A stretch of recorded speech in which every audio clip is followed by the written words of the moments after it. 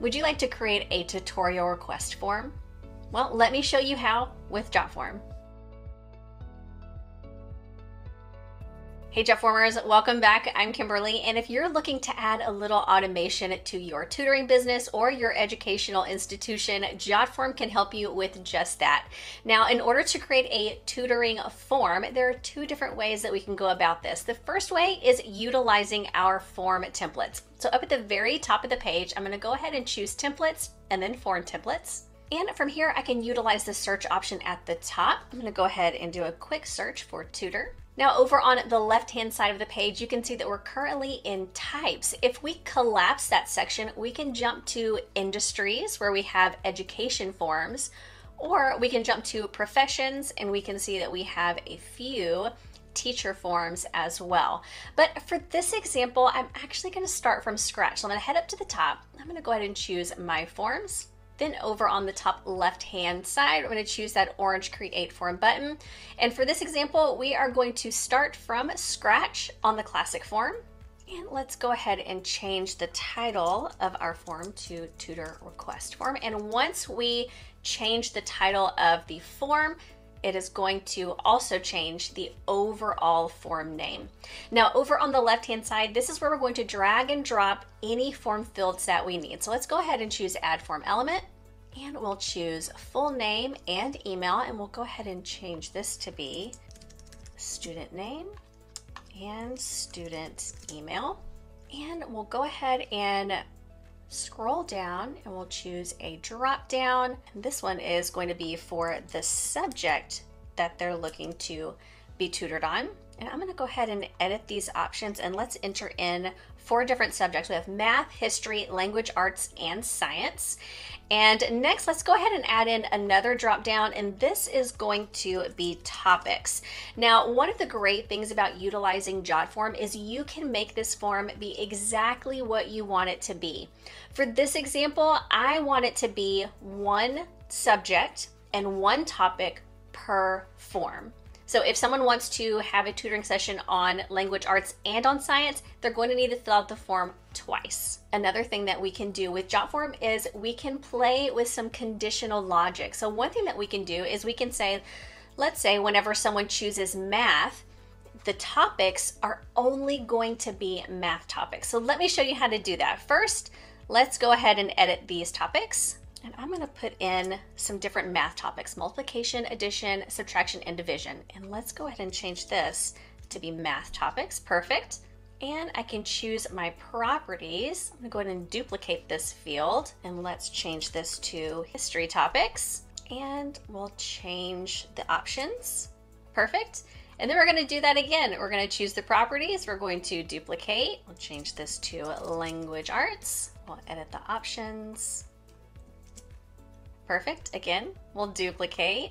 And then last, we will change this to be science topics. Edit these options to be our final science topics. Perfect. Now, another thing that we can do from here is if you know that certain students work better with certain teachers, we can offer to have a preferred teacher. So I'm going to go ahead and duplicate this field again, so that way we can add in preferred teacher. And we'll edit the options to be our teachers. Perfect. Now we do want to make sure that the fields that are going to be shown for everybody are going to be marked required. So that name, the student email, and they're going to need a subject. And then we need for them to choose a preferred teacher. Now, another thing that we can add in is we can add in the short text option, and we can make this be what concerns or what do you want to focus on during your time? And we can leave that one as not required, just in case. Now, another thing that we can do is we can allow our students to choose the day that they would like to tutor with us. So over on the left-hand side, I'm going to go ahead and choose the date picker. We can bring that in. Perfect. Now, let's say that you would like to charge for your tutoring services. We can absolutely do that. On the left-hand side, I'm going to jump over to our payment gateways, and I'm going to go ahead and choose PayPal Business for this. And we can see we have a 30-minute session for $30 or an hour session for $55. Let me go ahead and connect though. And we can see right now we're currently on sell products. This is also going to be the same thing you're going to use for selling services like tutoring. But if you'd like to have it be a user-defined amount or even by donation, you can do that as well. But let's go ahead and continue. And this is where we're going to add in those services. And it really is simple. We just can create a new product or service. We give a name, a price, a description, and if you'd like to add an image, you can do that as well. But as of right now, I think we are good with these two sessions, the 30-minute and the hour. Now, before I show you more information about the conditional logic I mentioned, we can change this to fit our brand. So I'm going to choose that form designer right up here, and we can change the overall color scheme of our form. We can make it fit us. We can even change the page color, which is going to be this background right here. But I'm actually going to bring in a picture. Perfect. This is the same one that we have on our tutoring website, so I have a very cohesive feel. Now we can jump over to styles if you want to change the question spacing, maybe make it a little bit smaller. We can change the fonts. Maybe you want it to be Roboto. Simple as that. Now let's head up to that top middle button. We're going to choose settings. Then over on the left-hand side, we're going to choose conditions. And this is going to be where we're going to utilize that custom logic to show hide those fields. So if our subject is equal to math, we're going to show the math topics. Perfect. Now we're going to do this again for each subject. So if the subject is equal to history, we're going to show the history topics. Again, subject is equal to language arts. We're going to show the language arts topics. And if the subject is equal to science, we are going to show the science topics. Perfect. So we have one for each one of our subjects. So let's go ahead in the top right hand corner. Let's preview the form and we can see what this looks like. So we can see that none of those topics are shown. They're all hidden until our user chooses a subject. And now we get to choose what that topic looks like. Okay, one last thing.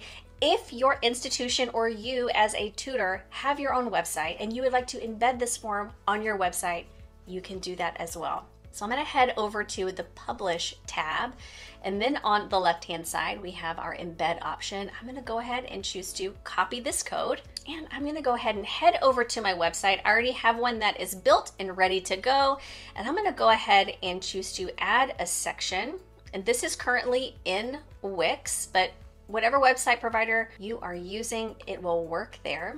On the left-hand side, I'm going to choose to add an element, and we are going to choose the embed code option. Anywhere that's going to be able to embed HTML, that is how you'll be doing this. I'm going to go ahead and paste in that code and update. Perfect. Now we can go ahead and drag this to fit our website, and we're done with this. We can X out of that. Let's go ahead and make this fit our website perfectly. And we are good to go. Again, if you have mobile view, make sure you edit the mobile view too, just to make sure your form fits perfectly within your website. But I think we're good to go. I'm gonna go ahead and publish, and let's take a look at what this looks like on our website. I'm gonna go ahead and scroll down. We have our tutor request form, so let's go ahead and give this a fill out. And let's say Jasmine wants to learn a little bit more about history, and let's do the Middle Ages, and we will say Mr. Samuels for her. And let's do the fall of the Roman Empire is what we need more information about. Now let's go ahead and choose our date. Let's go ahead and jump down to February, and we'll say we need next Tuesday for a 30-minute session. We're going to choose debit or credit and submit. And we are good to go. So let's go ahead, jump back over into Jotform. We're currently in the Publish tab, but in the top left-hand corner, I'm going to choose Form Builder. We're going to jump over to Tables, and we see Jasmine's information right here. We have her history as her subject, Middle Ages is the topic. We have Mr. Samuel's 30-minute session, paid by card, and we want to focus on the fall of the Roman Empire. And it really is as simple as that. If you have any questions about how to utilize Jotform for your tutoring services, please let us know down below in the comments. If you like this video and you got some value, hit that like button, and don't forget to subscribe and turn on the bell so you get notification every time we put out a new video. I'll see you next time.